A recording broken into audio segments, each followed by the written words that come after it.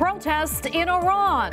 A closer look at the volatile situation following the death of a young woman in police custody. Korean tensions. Updating the latest escalation of missile tests and military drills.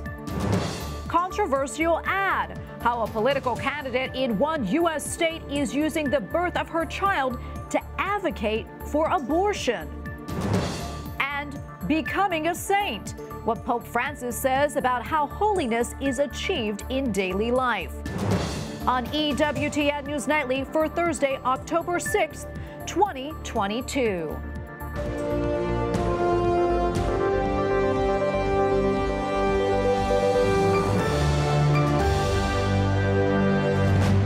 Thank you so much for being with us tonight on this Feast of St. Bruno. I'm Tracy Sable. We begin tonight with a tragic story in Thailand where an attack at a daycare center killed more than 30 people, mostly children.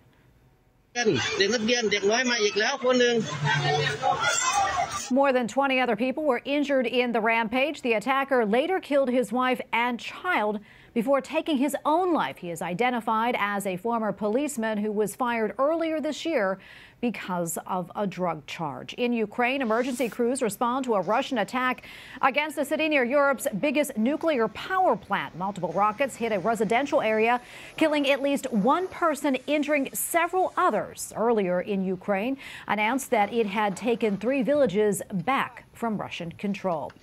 North Korea test firing 2 more ballistic missiles overnight, 2 days after launching an intermediate range ballistic missile over Japan. Korea has conducted 24 missile tests so far this year. The U.S. reacted quickly, moving a Navy aircraft carrier strike group into the waters off the Korean Peninsula. South Korea is calling the North's recent launches a serious provocation that threatens peace and security.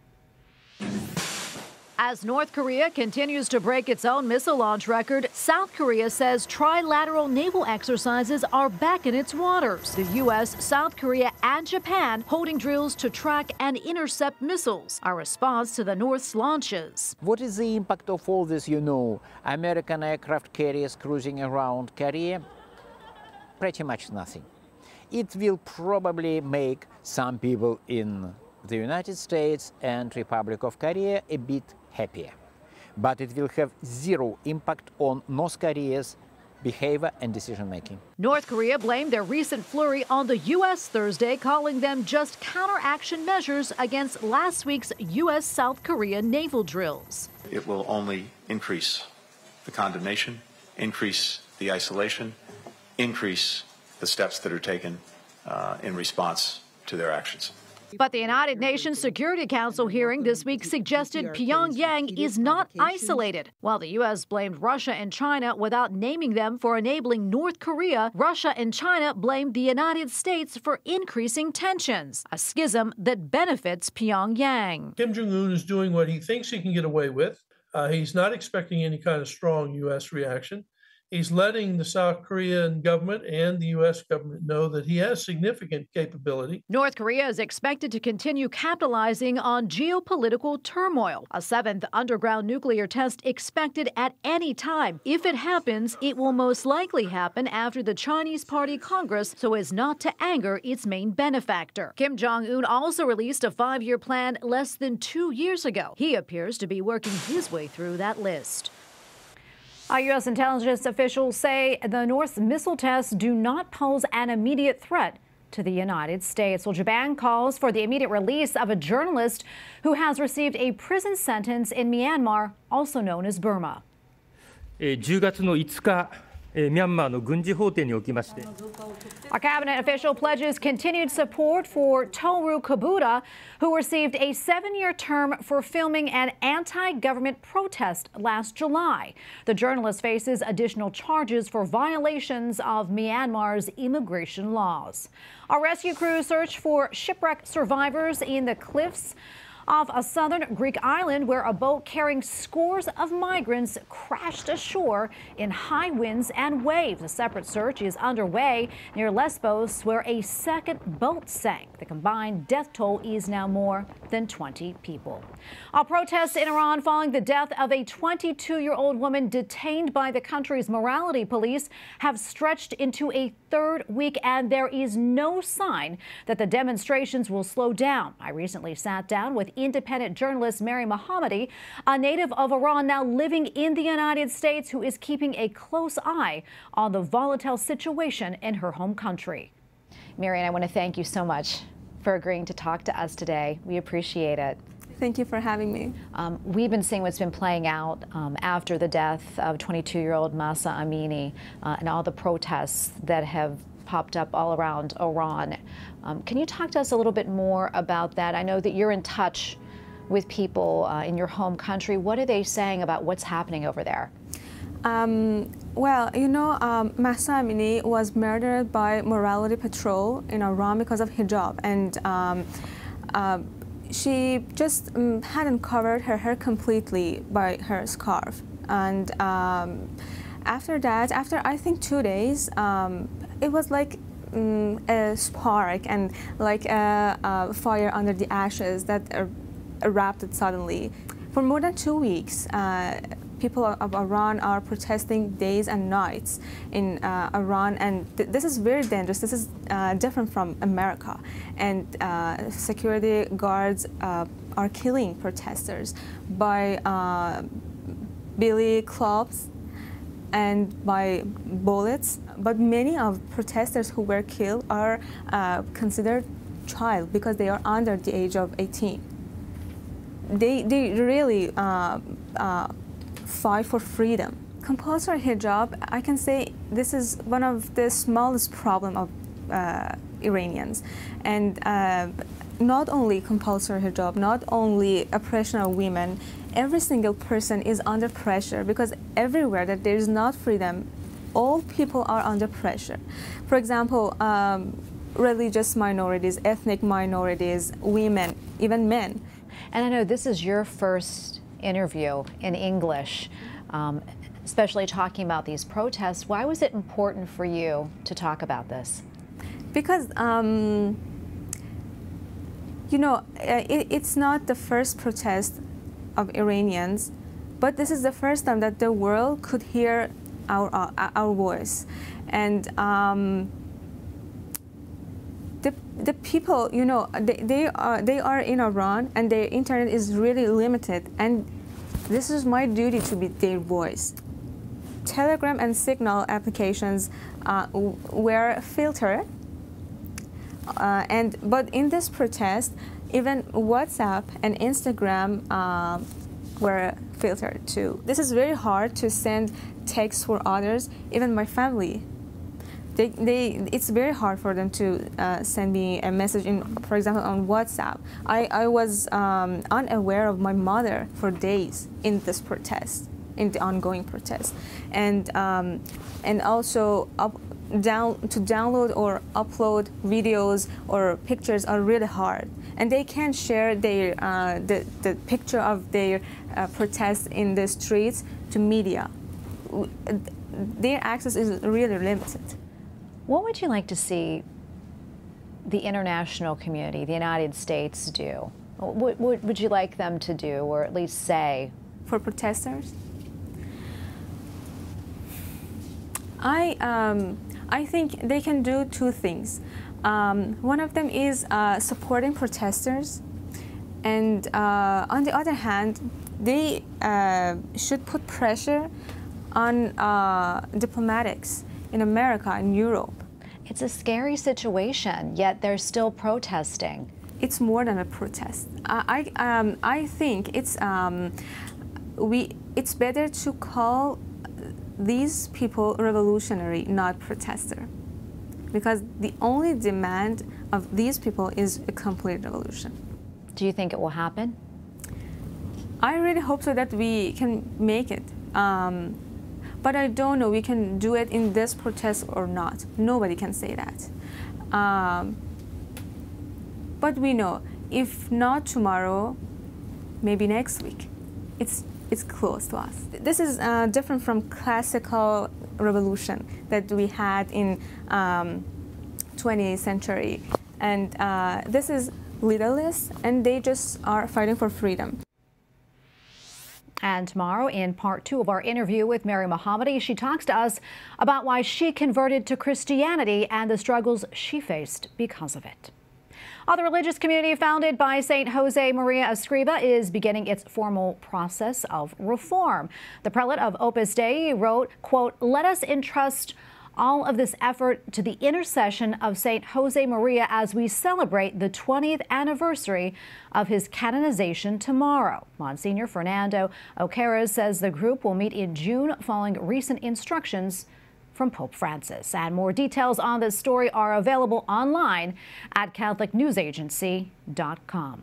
President Joe Biden is dealing with some more bad news on the economic front. Major oil-producing countries led by Saudi Arabia and Russia are slashing the amount of oil they deliver to the global economy. In short, that could mean shelling out more dough at the gas pump. White House correspondent Owen Jensen reports. Owen? Hi, Tracy, and good evening to you. Before President Joe Biden flew off to New York today for a tour of IBM, he was asked about the oil production cut by OPEC Plus, 2 million barrels a day starting in November, which incidentally is when the midterm elections arrive. Walking towards Marine One, President Joe Biden stops briefly to take a few questions from reporters.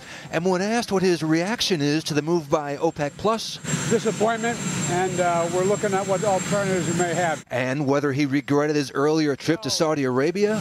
The trip was not essentially for oil. The trip was about the Middle East and about Israel and rationalization of positions. But it is a disappointment, and it says that there are problems. American drivers right now are paying, according to the latest AAA average, $3.86 a gallon, down from this past summer's record soaring highs, but as of late, back on the rise. And with inflation still eating into paychecks, the Republican National Committee tweets, "Unleash American energy." And the quantum computing is going to revolutionize it. Absolutely. Yes. Meanwhile, at the IBM facility in Poughkeepsie, New York, the president celebrates a new $20 billion investment by the company, which the White House says will bolster research and development and manufacturing of semiconductors, mainframe technology, artificial intelligence, and quantum computing. And it's here now where the Hudson Valley could become the epicenter of the future of quantum computing, the most advanced and fastest computing ever seen in the world. Separately, after a federal appeals court issued a ruling that leaves the future of Deferred Action for Childhood Arrivals, or DACA, up in the air, last night the president released a statement saying he's disappointed, blamed MAGA Republican officials, and added, "And while we will use the tools we have to allow dreamers to live and work in the only country they know as home, it is long past time for Congress to pass permanent protections for dreamers, including a pathway to citizenship." Also today, on a busy news day, we just learned this afternoon President Biden is pardoning thousands of Americans convicted of simple possession of marijuana under federal law. He said in a statement this afternoon, quote, "No one should be in jail just for using or possessing marijuana," end quote. At the White House, Owen Jensen, EWTN News Nightly. Coming up, a political candidate in one state commits to opposing a pro-life bill. Plus, another candidate promotes support for abortion in a controversial campaign ad.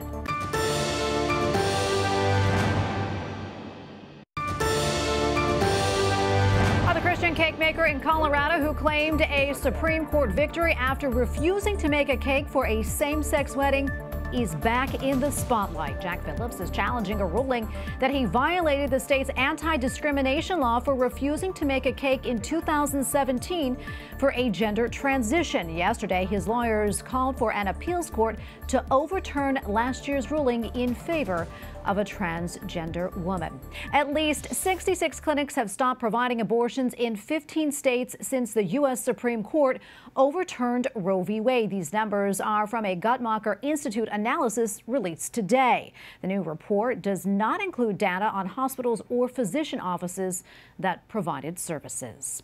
Maine's former Governor Paul LePage says that he would veto a bill that would ban abortions at 15 weeks. The Republican candidate made the commitment commitment during a debate Tuesday night. Incumbent Democratic Governor Janet Mills fully supports abortion access.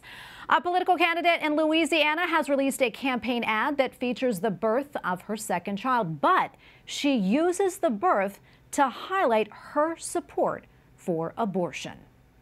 Louisiana's new abortion ban, one of the strictest and most severe in the country. We should be putting pregnant women at ease, not putting their lives at risk. Democrat Kate Darling says that she decided to run for a spot in the U.S. House after Roe versus Wade was overturned. She calls Louisiana's abortion ban, quote, dangerous for women. Darling is running against Majority Whip Steve Scalise. And we go now to Dr. Grazie Christie, a senior fellow at the Catholic Association and host of EWTN's Conversations with Consequences. She is also a practicing radiologist. Grazie, great to see you again. The candidate says an abortion ban is dangerous for women. I know that you recently addressed this issue in the Federalist. Talk to us more about that and also the data that you found.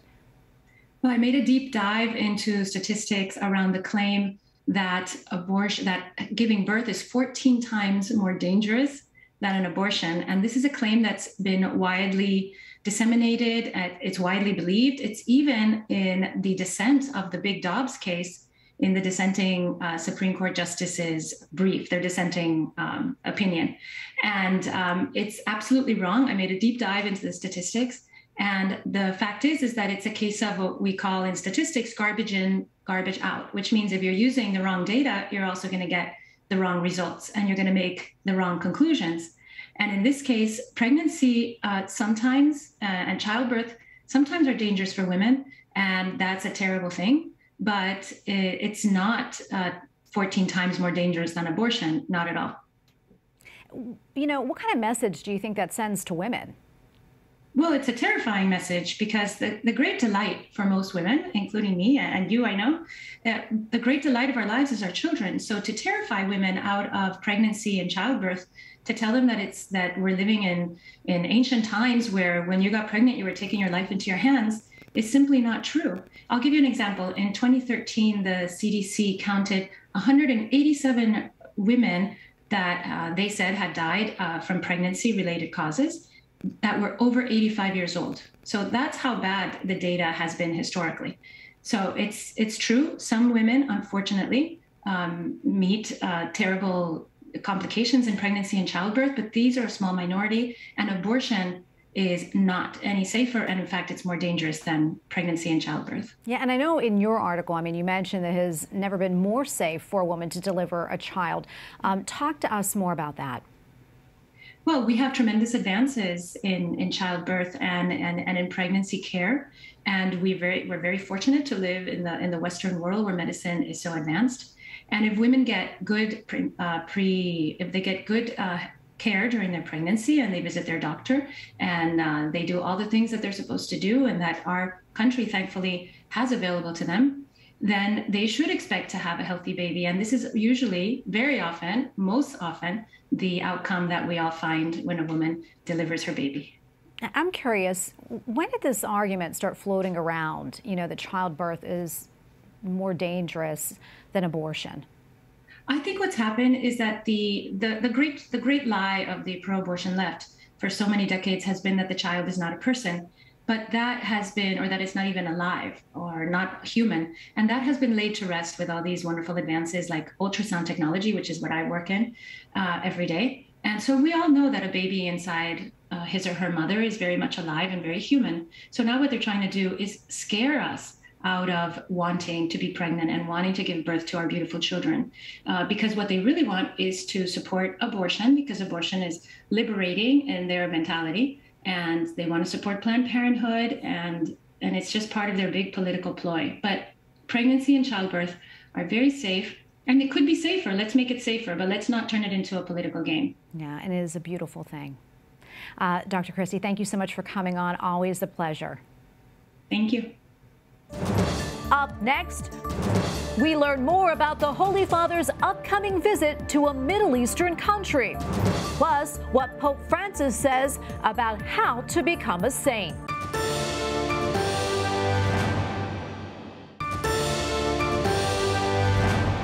È importante scoprire la santità nel popolo santo di Dio. Pope Francis says the saints are not disconnected from the realities of life. In remarks to a Vatican conference today, the Pope says holiness requires us to faithfully live the gospel while carrying out daily responsibilities. The Vatican has released the full itinerary for the Pope's upcoming trip to Bahrain. During his 4-day visit, the Holy Father will attend the Bahrain Forum for Dialogue. The theme of the apostolic journey is peace on earth to people of goodwill. There are an estimated 80,000 Catholics in Bahrain, many of whom are migrants.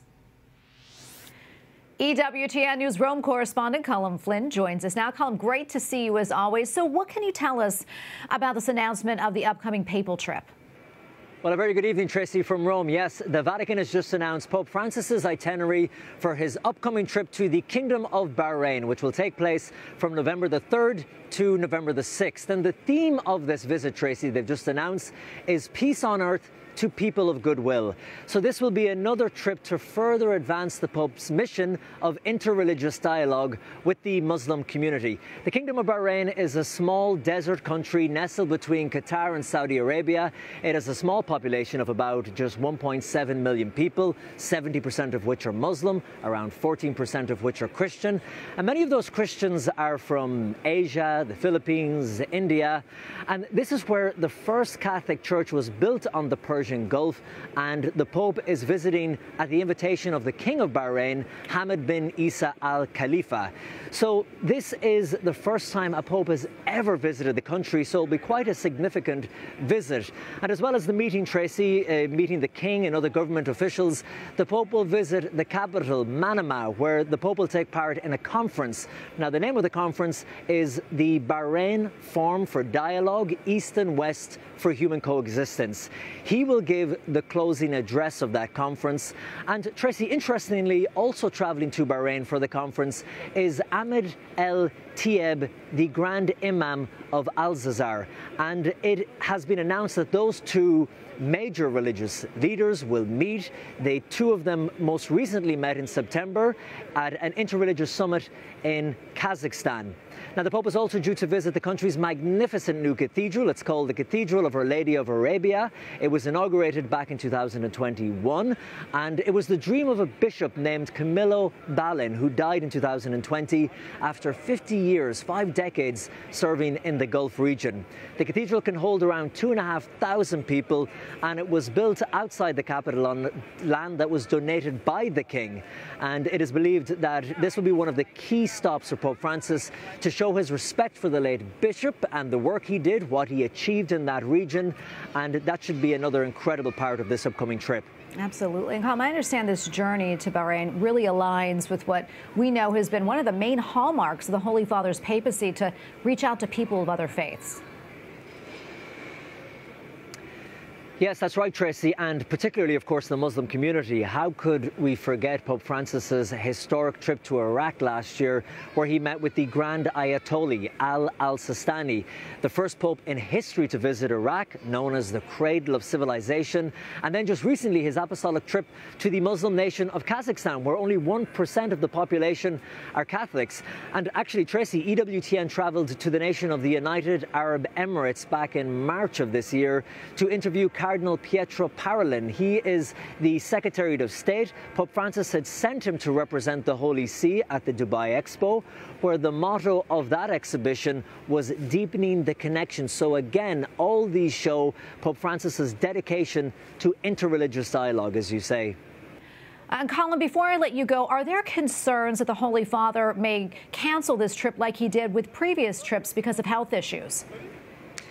Well, you're right, because the concerns for the Holy Father's health over the last number of months and the last year has led many people to wonder, every time the Vatican announces an upcoming trip on the Pope's calendar, will it go ahead or not? Remember, he was forced at the last minute to cancel his 2 trips this summer to the Democratic Republic of Congo and South Sudan. However, his trip to Canada shortly after still did go ahead. So for this trip, we will have to wait and see. But at the moment, Tracy, it has been officially announced by the Vatican. As I said, it will be a short 3-day visit, November the 3rd to November the 6th.